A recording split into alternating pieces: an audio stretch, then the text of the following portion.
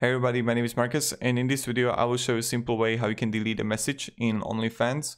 So let's start. The first thing you want to do is just be in OnlyFans, and when you're here you just want to click on messages, and here I got the Natasha whatever, so I just found her. I just don't really care. And now I will write here, hey Natasha, and I'm sending it.